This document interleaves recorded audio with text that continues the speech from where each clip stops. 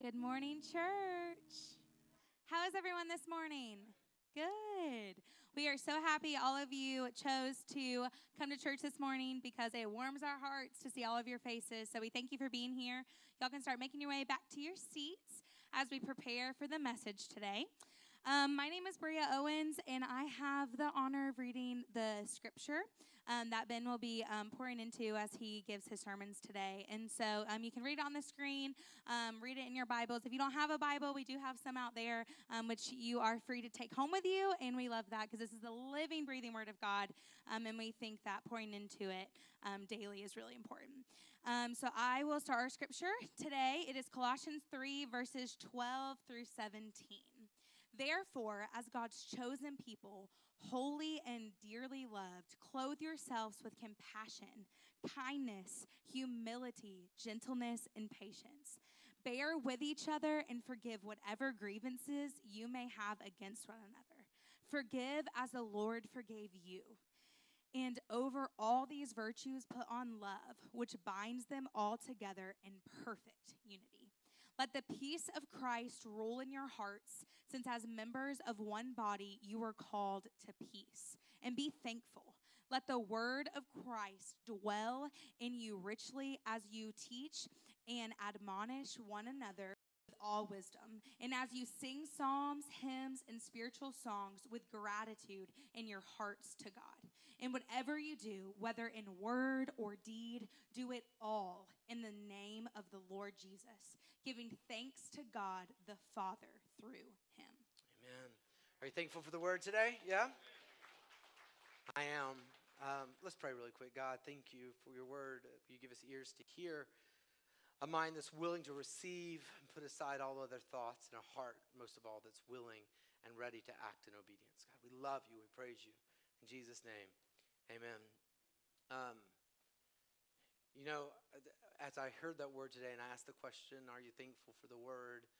I just am reminded of how thankful I am for it. And I do believe that the most important things in our faith are some of the first things that Satan will begin to question in your life. And we will spend our time reading lots of things and taking in lots of information, but neglect the one thing that is alive and actually works within our life. I heard a statistic this weekend that using statistics from Twitter and doing all this stuff through Fuller University, I'm pretty sure it's Fuller that did it, that misinformation travels at 6 times the speed as the truth. 6 times the speed. And you know why that is? It's not because it's faster. It's not like cheetah, right? It's because we're willing to consume and redistribute information that's not true. And I don't think that that's a coincidence. I think that is what happens when you have an enemy who's a liar and would love for you to embrace and to share things, the word, the truth, and then to neglect the one thing that is. And I'm not here to be like, you got to read your Bibles, but I'm here to say you got to read your Bibles. Like, I just want to encourage you in that. Like, get a Bible. We have them today. And here what I'm really proud of, we stocked up today. So one of our hosting members was like, hey, do we have extra Bibles? We've given them away. I want to keep giving them away. I want to give you more, just get a Bible. If you don't have a Bible, get one. And if you don't know how to read it, I'd love to help you start reading it. But I'll tell you in a minute when we get to our 4 questions, an easy way to start. So we're in this series. I've already set it up a little bit. If you weren't here at that point, I'm sorry. You'll be okay. Luke chapter 1, though, this is before Jesus' death and resurrection. This is in the text of Luke. He speaks about something that's to come that we're experiencing today. A new day will dawn on us from above because our God, your God, my God, look at this, is loving and merciful. So what he's about to say, the new thing that's dawning, right, that's actually showing us this happens after Jesus' defeat of death in his resurrection. That which is coming is because of a loving and merciful God. Does that make sense? So what we're about to hear comes out of the character of his love and his mercy. He will give light to those who live in the dark. Why? Because he's loving and he's merciful and in death's shadows. He will guide us. He will lead you in the way of peace. So we're in a sermon series called The Dawn of Peace. We're in week 3. 2 weeks ago, Mimi asked me, what are we supposed to write in that message slot? And so I'm going to try better at telling you the title of the messages. So today I would have titled it Peaceful Relationships. You see, I wrote in my journal this week, the key to seeing peace in our soul is investing wisely in the areas of relationships. I like to tell you our kind of travel stories, right? If you didn't see, I had a chance of hang gliding last night. And David Stillwell said, I didn't think you were going to be here today. I don't know what that means. I don't know what that means. I guess he just thought I was going to die. And he also didn't, like, if he truly believed that, he didn't even try to stop me. Like, nothing. I walked in, he's like, I didn't think you were going to be here today. I'm like, okay. Anyways, I know. That's what I said, Mimi. But less profanity, though, okay? Jeez, house of the Lord. One of my favorite kind of adventurous stories is actually the adventure of adopting our children and going to Korea and things like that. And the first time we got into Korea, I realized that we make cultural decisions without thinking about them. And different cultures come to different conclusions. And it's not like there's been a meeting. There's not like we all decide something, but we make decisions, right? So let me give you a situation and you tell me what you would do. Let's say you were in New York. I know you don't want to go there. I get it, right? You live here for a reason. Let's say you're in New York. You're having to take the subway, and you get on the subway, and it's packed. And on the walls, we've allowed the elderly and women to sit, maybe someone who's pregnant to sit. And so you're standing. Let's say it gets really full, okay? So now the person who's sitting down, you're standing next to, right? What's your choice in that moment? Like, are you facing them, or are you giving them your backside? Can we just take a vote really quick? Who's giving them the front side? Anybody? Okay, a few front-siders, okay? Okay, we'll talk about that later. Who's giving them the backside, right? Okay, some of you just aren't doing it. You're like, I'm going to give them my hip or something. There's only two options in this situation. In Korea, they've made a universal decision, and they say you give them your front side. And I disagree with this decision because it doesn't change the experience for them very much, but it changes my experience a whole lot, right?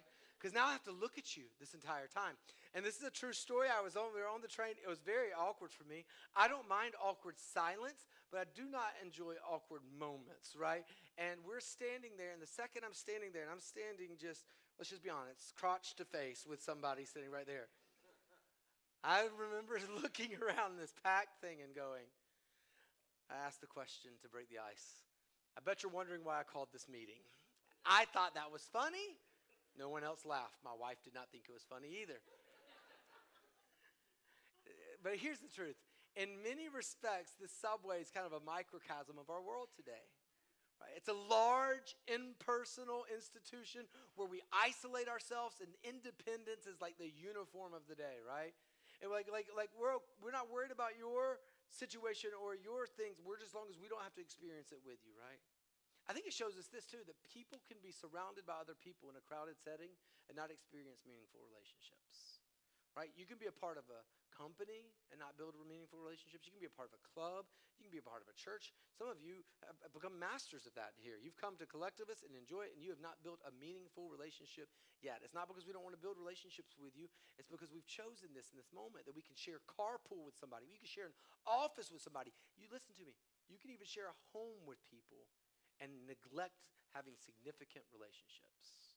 And today, I want to teach you, show you the biblical way and view of having peaceful relationships. Because the reason we don't build significant relationships is out of a fear that they won't be peaceful relationships. You know what I mean? Right? Like you're like, I don't want to get too close to anybody because I don't want it to go south, right? So 4 questions. What's God want us to know? Why does he want us to know it? What's he want us to do? What will be the results? Pull out your worship guides. It's going to be there. Hey, and today, remember when I said, hey, grab a Bible. You need to start reading. You say, I don't know how. Here's what I'm going to tell you to do. Start in what's called the New Testament, which is the last third of your Bible. It's when Jesus comes on the scene. The first 4 books are called the Gospels. They're firsthand experiences of Jesus. Choose one of them, any of them. Choose any 4 of those. Start reading about Jesus and ask yourself those 4 questions. Read 10 verses a day, I don't know, whatever. And just say, what's God want me to know? Why does he want me to know it? What's he want me to do? What will be the results? It'll dramatically change your life. So what's God want us to know? We're going to get there in a second. But before we do, I got to tell you something. This week's message and next week's message might be the most practical messages I've ever given. Today's message has a lot of things in it that is not completely new, things that I've taught before. But I want you to understand something with this week, and it's that I'm still learning, okay? So before I get into it, can you turn to somebody next to you or just shout at me and just say, I'm still learning. Turn to somebody or shout at me, I'm still learning. I'm still learning. And let me tell you why, because next week is going to be the same. I'm going to give you a little bit of foreshadowing of next week. Next week is the one you don't want to miss. If you know me, maybe you trust me. Have you ever had a preacher or a friend or whoever, we'll say preacher, and you like what they teach most of the time, or you agree with it, but you're always just afraid, you're crossing your fingers about the next week a little bit, right? I hope that's not here. I hope when you invite friends, you don't cross your fingers, like, oh man, I don't know about this week. And next week is one of those that in most situations you might cross your fingers, but I want you to know, I think you should come super excited and bring friends. And here's why. Next week we're talking about peace of mind. And I'm going to be honest with you, this is going to be an obedient step for me in the Word of God. Because I love to teach about the mind, two areas specifically, taking every thought captive. I love teaching about that. I love teaching about repentance, which is metanoia, which means to change your mind. But you know what I don't like to really dive into, and it's something that is actually just really penetrating our world today, and I got really convicted this week that the church isn't playing a better role in this, and it's actually just dealing with our mental health in general. And so next week we're looking at the Bible and looking at mental health.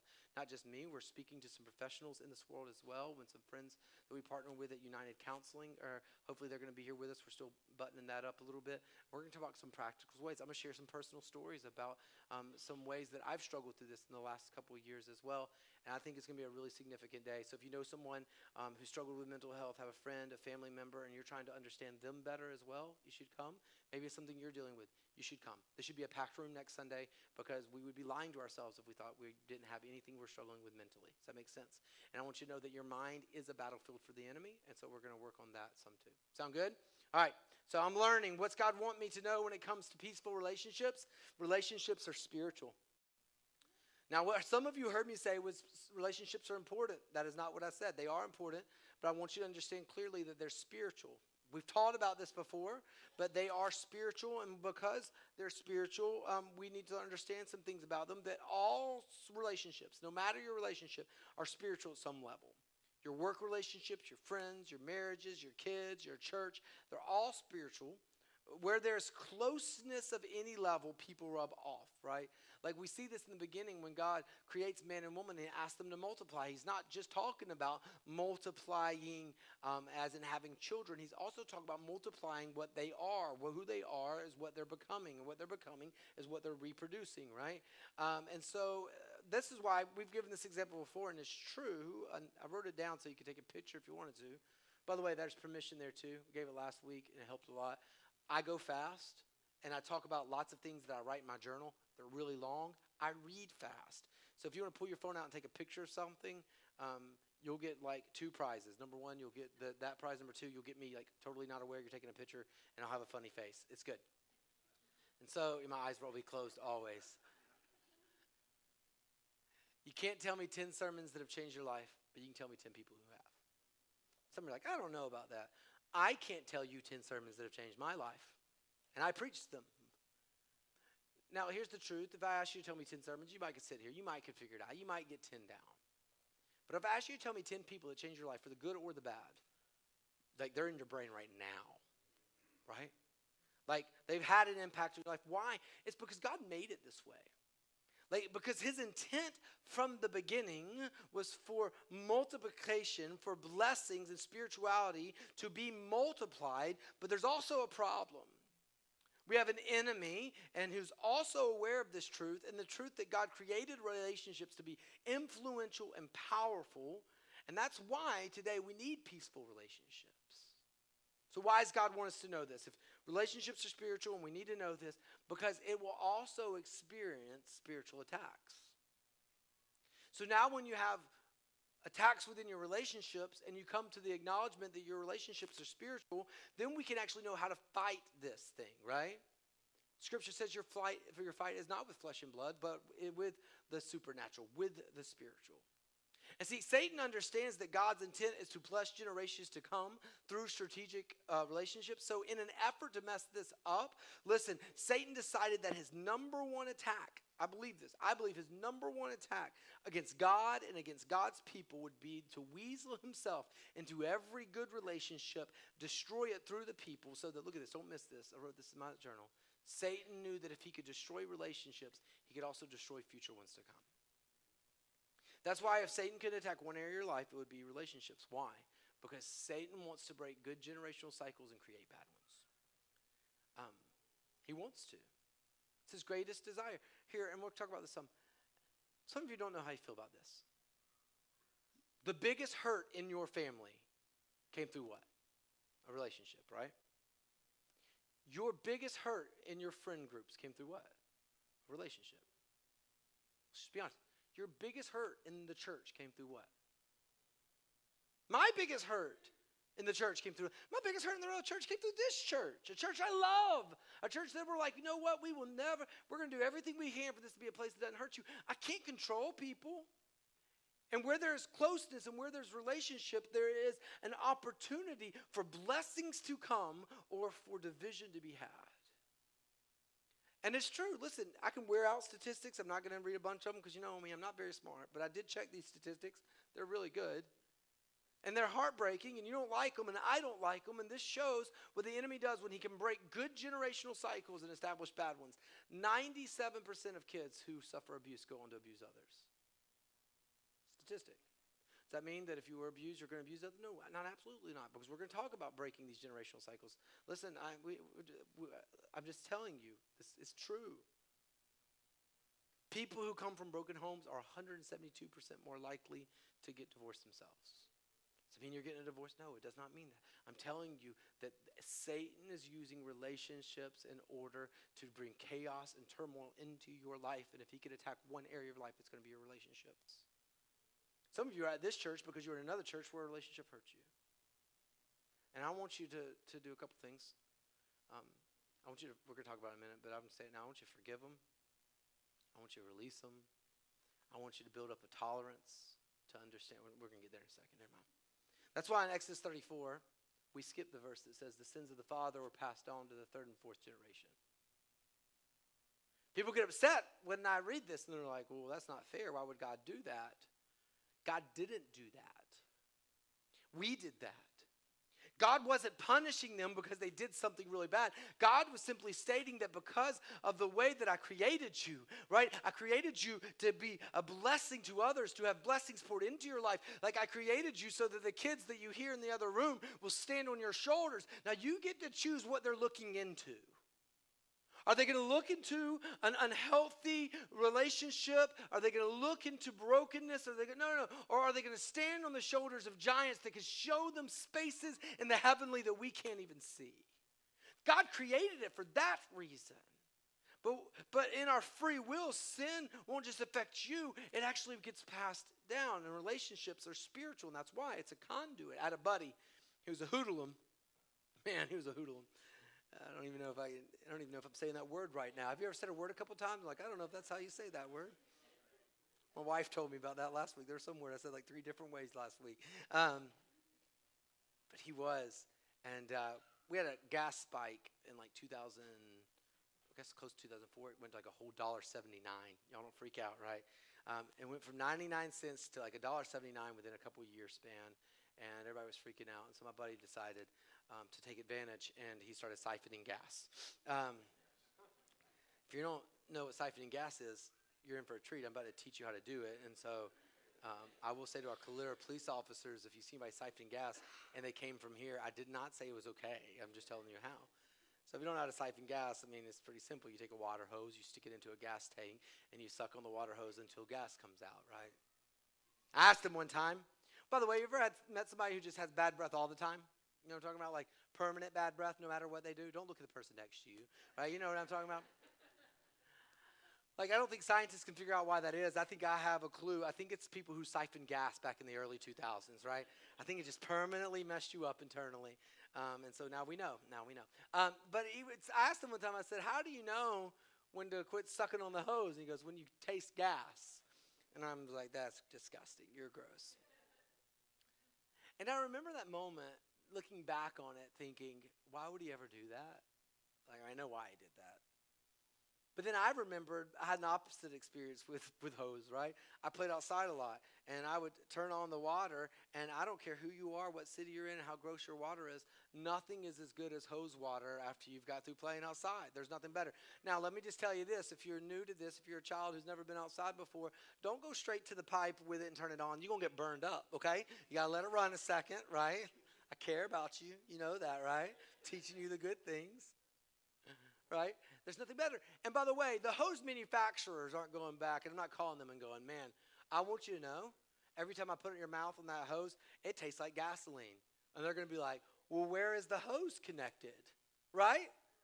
Right? Is it hooked up to a faucet where it's supposed to be? If so, you're missing some goodness. I don't know why you're like, we don't go around our plants and water them with gas. We're like, well, this is the water hose. So I guess this is what it does, right?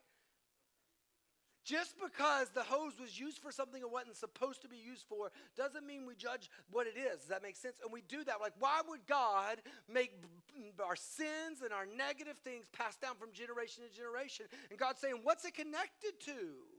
Like, what are we? No, you misunderstood. I want you to pour out goodness, mercy, blessings. I want you to pour out the fruit of the spirits to the next generation. Guess what? If you can align your life, break some old generational cycles, start some good ones, guess what your kids are going to get to experience? We want to change their life. I think we got to change ours first. Like, you want to come here and we want to be like, man, I hope Miss Candace and Miss Paige pour into that next generation. Listen, the cycle needs to stop with you. Right? We got to make some things. Like, I'll be honest. And listen, grace, mercy in this place. You need to understand that. Everyone who's here, if you've been through multiple marriages, you've been through hardships, this is a zero judgment on this. But I just need you to know something. The reason me and my wife have stayed together as long as we've stayed together isn't because we love each other so much. We do love each other so much. I love her so much. We went hang gliding yesterday. We had, I don't know if it means we love each other or not. Anyways. Maybe the opposite. Anyways, we made a rule in the beginning. I won't even say it. Like, we won't say the word divorce in our home. We just won't say it. Get mad at me, you can scream at me, you can tell me how wrong things are. We won't say it. Because the second you say it is you're just one step away from doing it. We won't say it. We won't say it. We don't say it when we want to be really mean. We won't say it when we want to make the threat bigger. We don't say it. And some of you have said it. You need to make a rule today. Don't say it. You're not going to say it. It's not fighting fair, and it's not how it's going to happen, right? And if I'm trying to change any statistic, it's one of them, right? Why? Because the gospel's good news. All right, so let's continue on. Now, some of you are thinking this sounds like a lot of work. You're asking me to fix a lot of relationships, and I don't want to do that work. And I want you to hear this. Then you're going to miss the blessing. Don't miss it. The relationships will continue to be a conduit for hurt, for judgment, for offense, for chaos. And you see, Satan has an agenda. John chapter 10, verse 10. We've read it a million times. What's his agenda? To steal, kill, and destroy. Right? What's his vehicle to do this, though? People. People. Relationships. It's how he does most of this. And his strategy within those relationships is divisiveness and division. If he can divide you a little bit, if you can create some divisiveness, because of this, Satan creates this illusion that you've been hurt by God when it comes to the church and some other relationships. When the truth is you've been hurt by God's people, and they are God's people.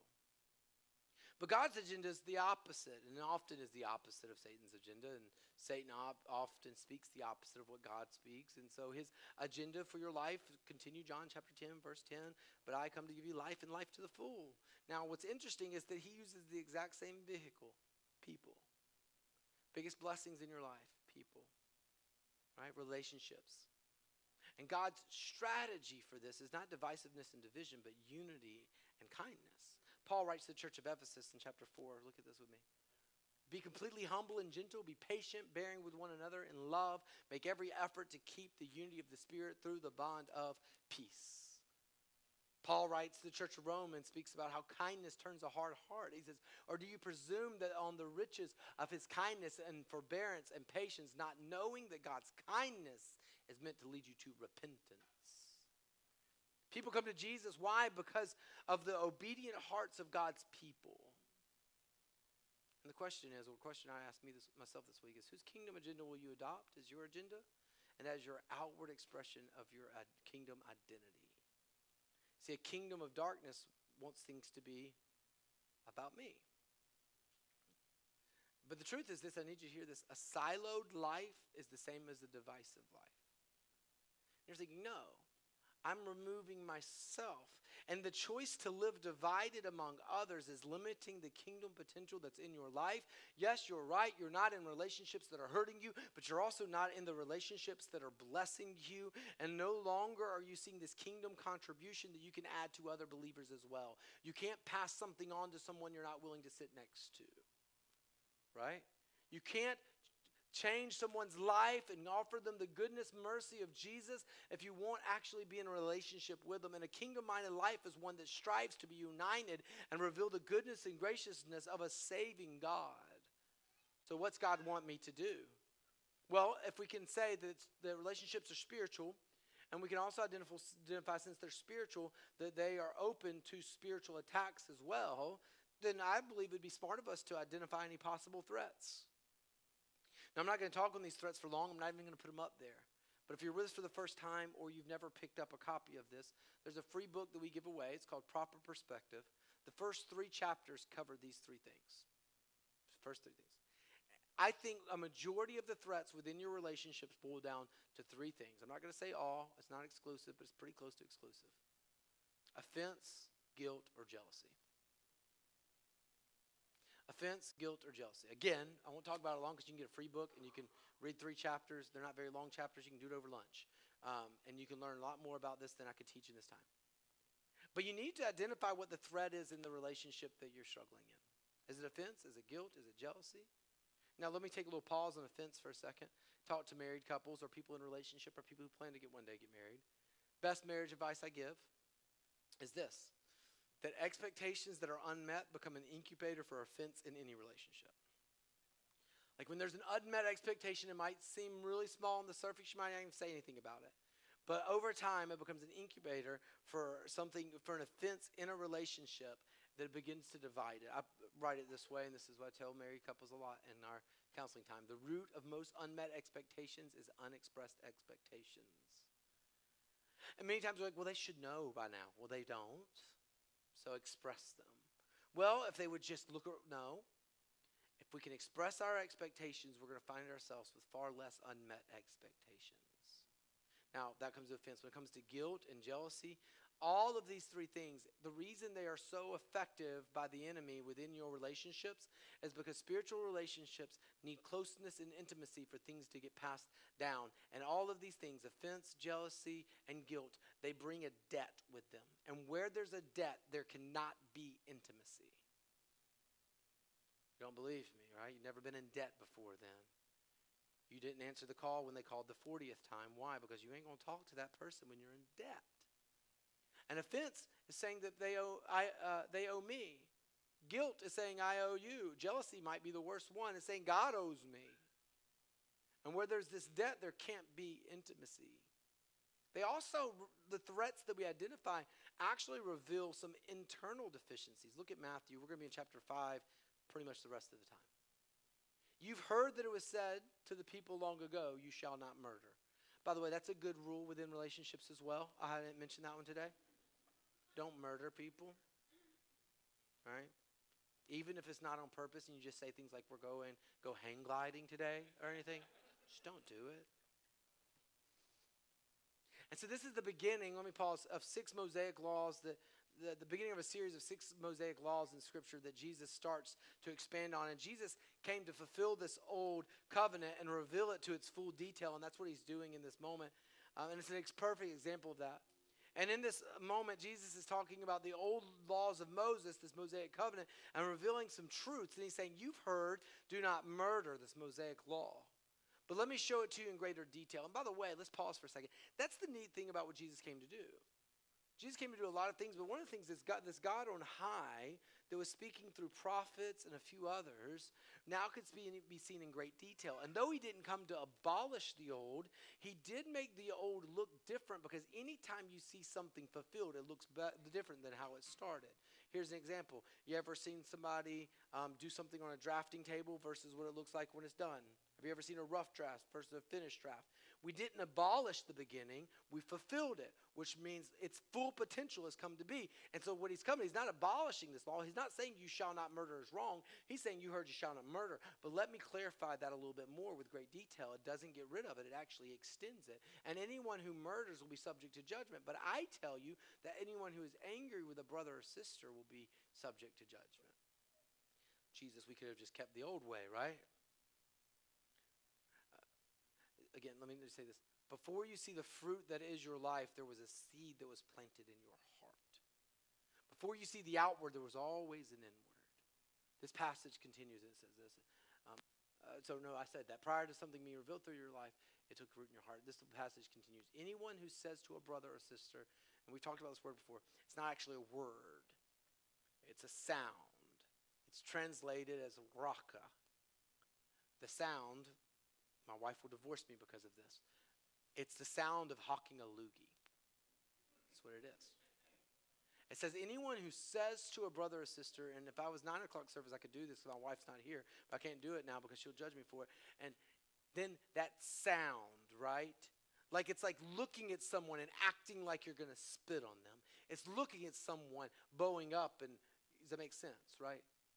He says, but anyone who does that is answerable to the court. And anyone who says, you fool, watch out now, we in church, will be in danger of the fire of hell. Hold up. Don't like that. Let me clarify a little bit, make you feel a little bit at ease, but not terribly at ease. The word for hell here that's being used is the word Gehenna. Gehenna was a place in the Jewish culture that during some pagan practices of religion, child sacrifices were being made. And they were throwing them in this garbage dump called Gehenna. One day they decided to burn this entire garbage dump for whatever reason. And there's a Jewish saying back then that the fires of Gehenna smolder on. That the fires never went out. And that's why we get this translation of hell from this word Gehenna. And let me clarify, Jesus is not saying that you're going to hell. Why? Because you actually don't have to be in the fire to be affected by it. See, where there's a threat within your relationships, symptoms of hell sneak in, right? Your home can become a living hell by what you allow to access your heart. These relationships will stand in opposition to the peace that Jesus longs to grant. Parenting becomes hell. Marriage becomes hell. Work becomes hell. This is what I wrote down.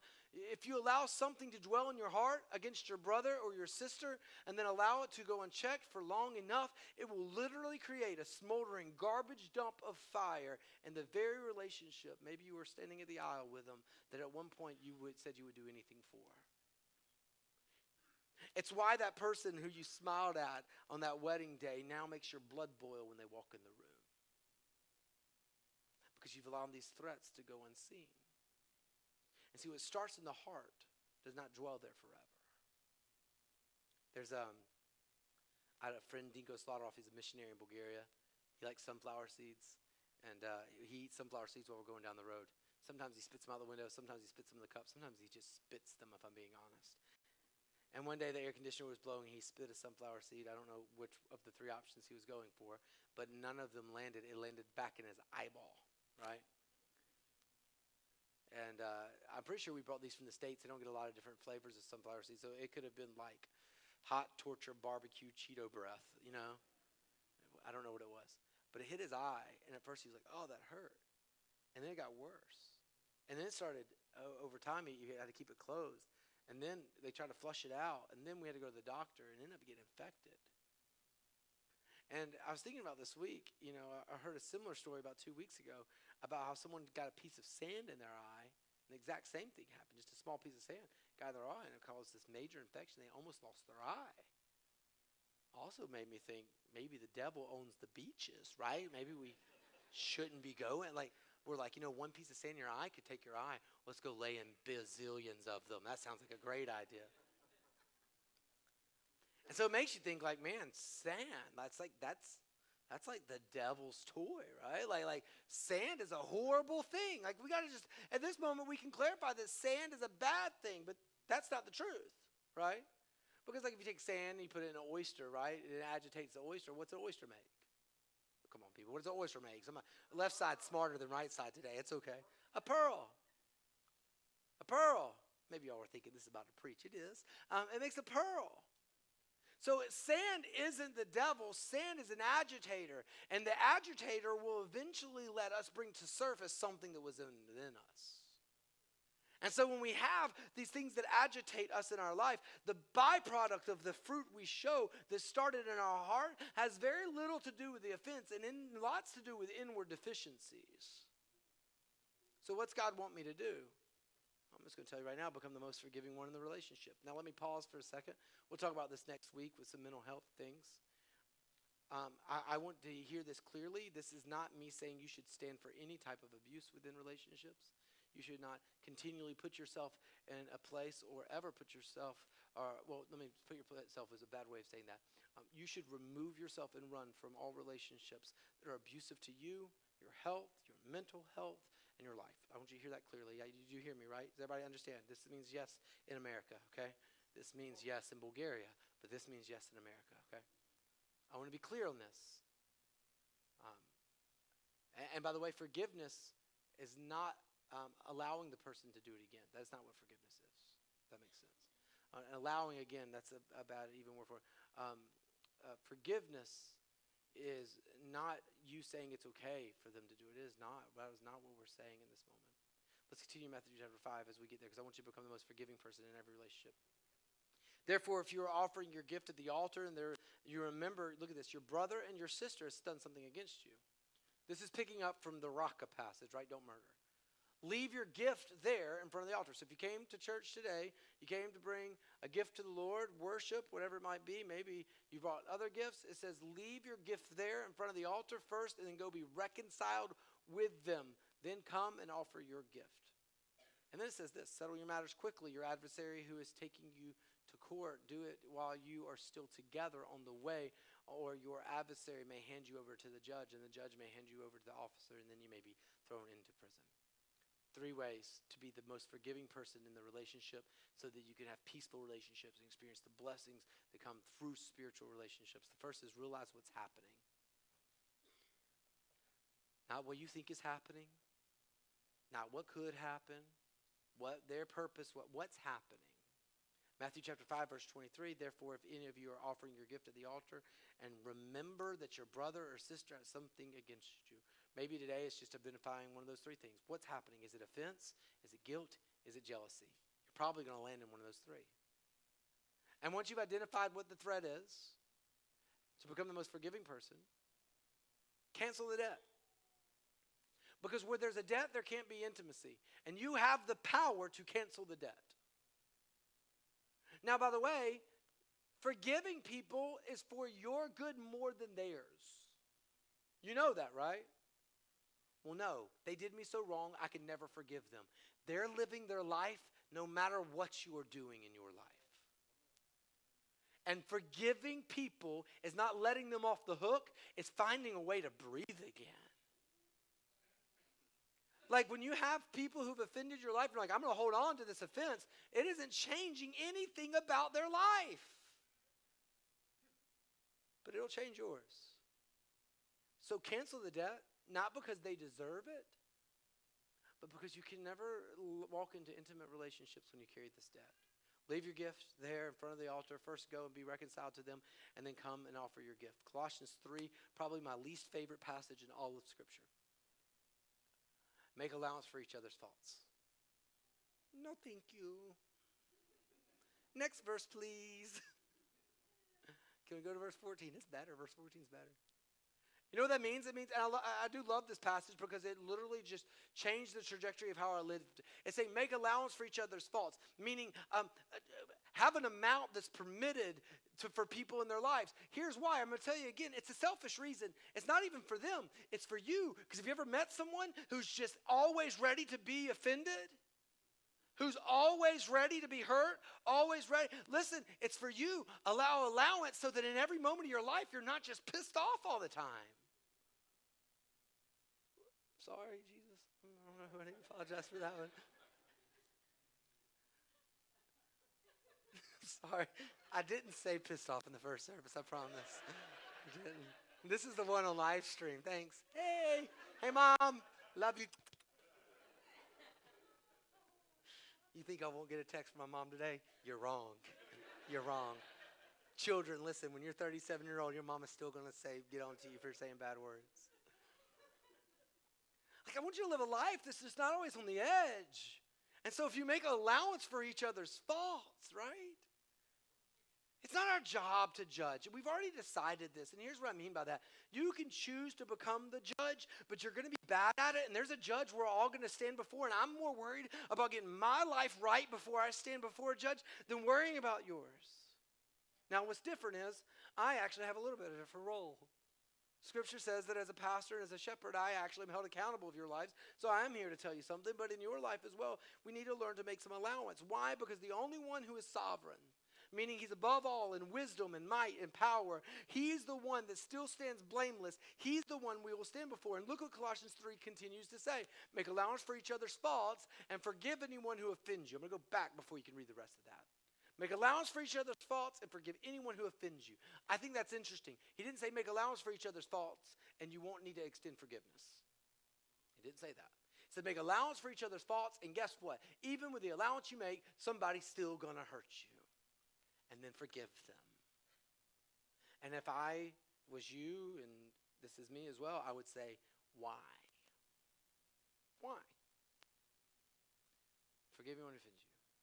Because remember, the Lord forgave you, so you must forgive others. Why would I forgive them? Because you were forgiven. Why should I extend grace to them? Because he extended grace to you. And even the one who had the authority to judge forgave you. The one who chose to see you as his own, covered by the blood of Jesus, reconciled through the cross. The one who permitted more than enough permission, right? And then when you stepped over that and continued in your sin, he laid down his life so that he could forgive you of your sins. Yes, forgive others. Why? Because he forgave you. And that would be the last thing, is forgive the debtor. Release the debt and forgive the debtor. You see, when your relationships are not peaceful, your life becomes painful. Matthew 25, I think this is interesting. You remember we're talking about a brother. If a brother says raka, that sound, sorry Cassidy, that sound. If you say fool, you're in the dangers of the fire of hell, of Gehenna, right? Your life's a living hell.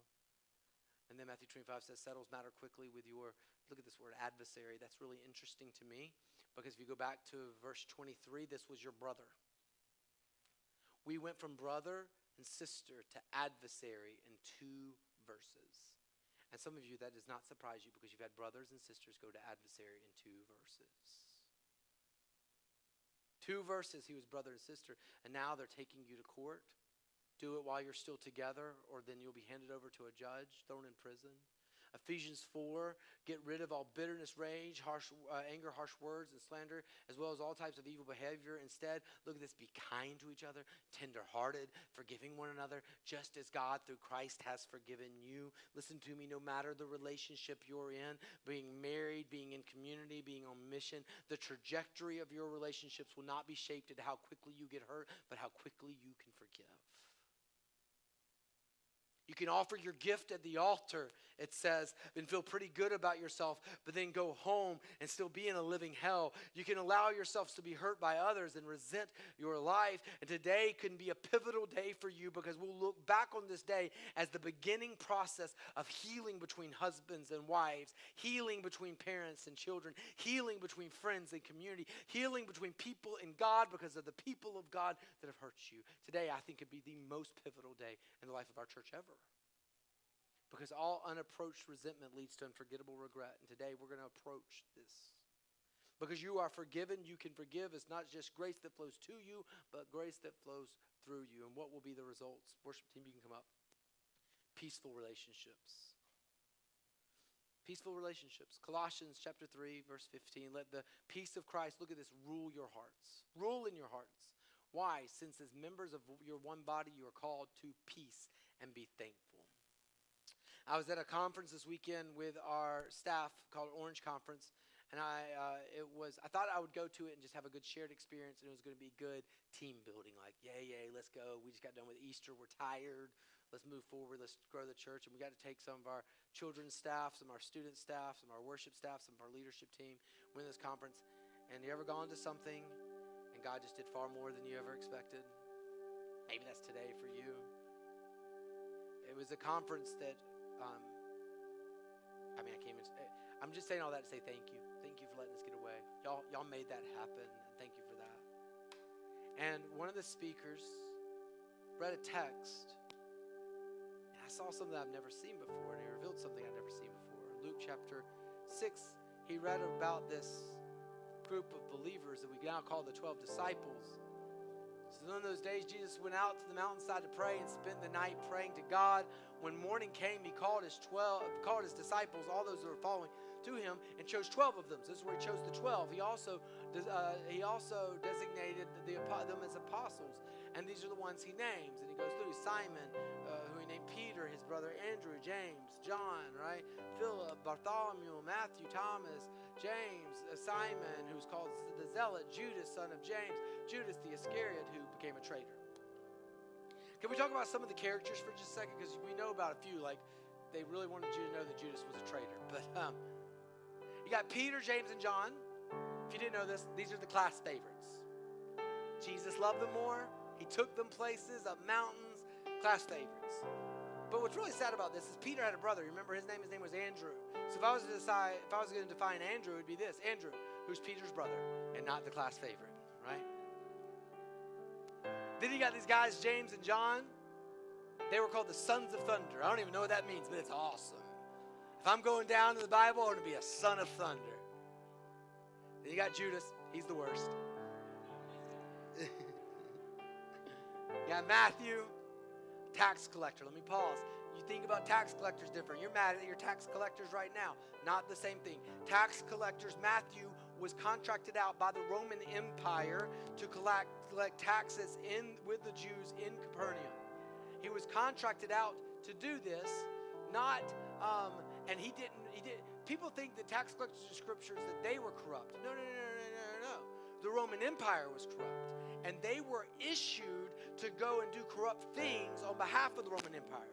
It wasn't like, oh my goodness, these tax collectors, if the Roman Empire found out, you'd be in trouble. No, they were doing what they were told to. The Roman Empire was trying to cheat people of their money, of their livelihood, and of their life. And these tax collectors were, the way I heard it explain this conference, I thought this was interesting. He said, it's like if you took the IRS and the mob and you mixed them together, right? And the tax collectors, like, they're bad people, y'all. Like, so bad that if you remember scripture, Jesus says he sat down and he ate with sinners and tax collectors. Like, they had their own category. They didn't even just fall into sinners. It was sinners and tax collectors, which just made me ask the question, if Jesus died for sinners, did he die for tax collectors? I don't know the answer, but I'm guessing it's a yes. And then you had a guy named Simon who was the zealot. And you think about zealot, you might put the pieces together of like being zealous, being like excited, overly done. But a zealot was actually a sect of people. This is what theologian Pablo Torella says.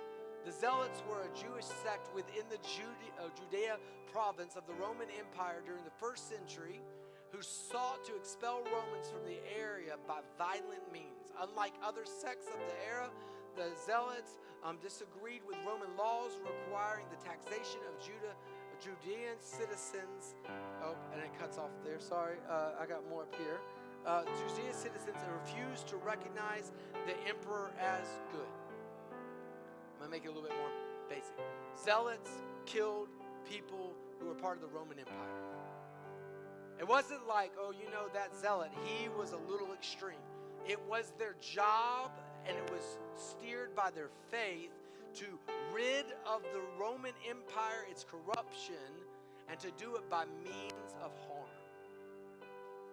Zealots were murdered people who collaborated with the Romans. And now, can you imagine this meeting the first time the 12 got together? Hey, I'm Jesus. But you're wondering why I called this meeting, right? If we could just go around the circle real quick, give your name, let us know a little bit about you, right? James and John stand up and go, hey, James and John, sons of thunder. And they're like, did you give yourself that name? Like, oh, it'll stick. Don't worry about it. It'll stay. It'll stick. Keeps going around and saying, I'm Judas, I'm a really good guy. Really, really good guy. I need y'all to know that, right? You can trust me with your money. Then you get around to Matthew. Matthew goes, hey, I'm Matthew. I'm a tax collector. Then he gets to Simon. Simon has to make a big decision right now. Is Simon going to do what he's been taught within his religious beliefs and kill Matthew? Because that's the only way. Or is he going to follow Jesus? He has to make this decision. There's no two with it. He can't follow Jesus, right? Like, he can't follow Jesus, because if he follows Jesus, it means he has to walk with Matthew. And he is taught within his core, so much so that he's put many to the sword, I'm sure, that he can't walk with Matthew. That Matthew stands in opposition of God. So can you imagine that? See, you can't follow Jesus and hold on to offense. Simon had to make a decision, and so do you. Do I want to follow Jesus? And many of you have said yes to that. You've received Jesus. I want to follow Jesus, but you have to understand this. Some of us want to spend time with Jesus, but remove ourselves from others, and that's not an option. Simon had to make a decision, and so do you. Do I want to come to Jesus, or do I want to follow Jesus? Because Simon could have shown up, came to Jesus, and be like, hey, Jesus, awkward situation, but I don't agree with everybody here, so I'm going to leave, but I think you're a great guy. Show up on Sundays anytime you want. God, it's cool. I'm here for a second. I can't really hang out with these people because in the lobby earlier I heard someone talking and their political views are different than mine, so I'm not going to actually spend some time here but I will come because you're a good guy, Jesus. Like, I came, but I heard somebody talk about how they raised their kids, and I just couldn't disagree more with that. And so here's the truth. I'm willing to come to you, but I can't follow you. So do you want to follow Jesus and walk with your enemies, or do you want to view him from afar because I must distance myself from those I oppose? See, following Jesus at a distance means you'll lose him at every turn. And that's not peace. And to make room for Jesus, I must embody peace, which means I must extend grace by canceling debt, offering forgiveness. Peace is only found where there's Jesus, but there's probably chaos there as well. Peaceful relationships are when the zealot chooses to follow Jesus with the tax collector. Peace is when we tell Jesus, not my ways but yours. If you haven't learned this about Collectivists, we are a collective group. You will find every different life, world, viewpoint in this room. I've got to tell you something. I think lots of you have decided you want to follow Jesus. Following Jesus means walking with others. Building longer tables, not so that people can come to our side, but so that we can all consume the things of God. Things like the fruit of the Spirit, peace, love, joy, patience, goodness, faithfulness, and self-control. But if we're trying to build tables that only have our views, we're going to find people we like, but we're not going to find Jesus. Today, I want you to find Jesus. Would you pray with me? God, would you just be ever present with us in this moment? We love you. Whatever offenses in our heart, whatever we've come to bring you to you and worship right now, Father, may we leave it if we need to go and be reconciled, offer forgiveness, release debts, so that peace can surpass understandings in our relationships, so that we can experience more of you in this world. In Jesus' name. I'm going to offer you a time of prayer. I want you guys to stand with me. We're going to worship for one song really quick. I'm going to be over here next to our kneeling altar. If you need somebody to come, if you need somebody to pray with you, if you'll just walk over to that area. If you kneel, I'm going to pray with you today, right? Like, if you come over there. And if you have things you need to let go of, I'm there. I'm going to ask Dee if she'll be available in the back. She'll be available back there next to that curtain area if you need to step away. Dee, you're on the other side today. I just flipped it around. And let's just have a time of worship. And I think above everything else, don't bring an altar. Don't bring God praise to the altar if today we're harboring hardships in our heart. Let's drop those offenses, forgive them in this moment. We can do that today, right now.